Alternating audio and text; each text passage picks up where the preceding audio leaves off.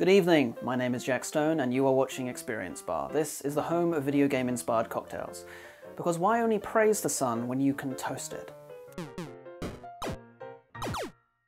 Today we're going to be fulfilling a fan request from Redditor Serenity312, who asked us to make a Dark Souls cocktail. We're fulfilling that request with a drink called the Estus. Now, in Dark Souls, which is well known to be a completely unmerciful game, it almost feels a little bit like cheating to have a drink that can heal you. Now, of course, many players manage to go through the entire game without ever using the Estus Flask, and that's seen as a point of pride, but for the rest of us who aren't quite so talented or so dedicated, the Estus Flask gives us an opportunity to get good when we get a surprise kick from a skeletal off a ledge or simply mistime a swing. Onwards to jolly cooperation. Let's get started.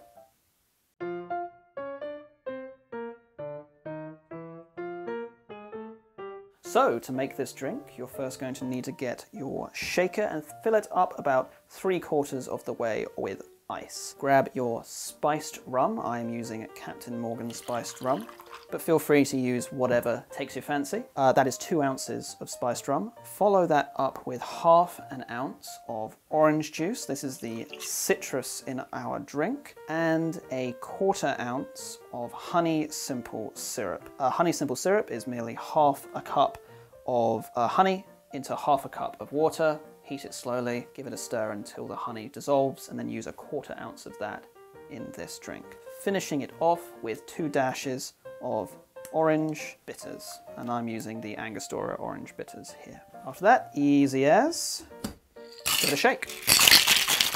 I did it again! God damn it, every time!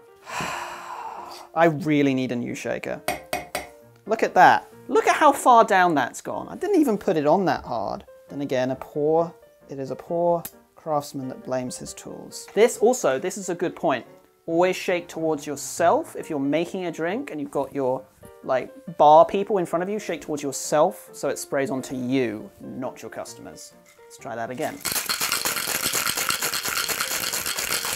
Oh, that's a bit better. Pop it into that one, it's easy to strain.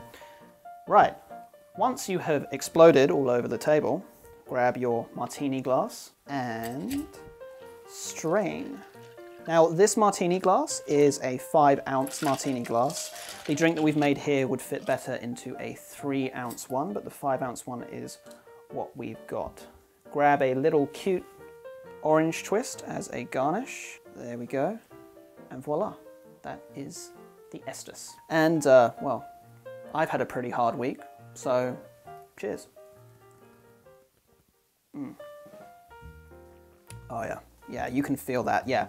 So this drink, it really does feel like it's a warming drink. That spiced rum, the spices come through with this subtle sweetness. The orange juice gives you a little touch of sour. The orange bitters gives you a bit of orange rind in there. The honey gives it a certain amount of florality as well.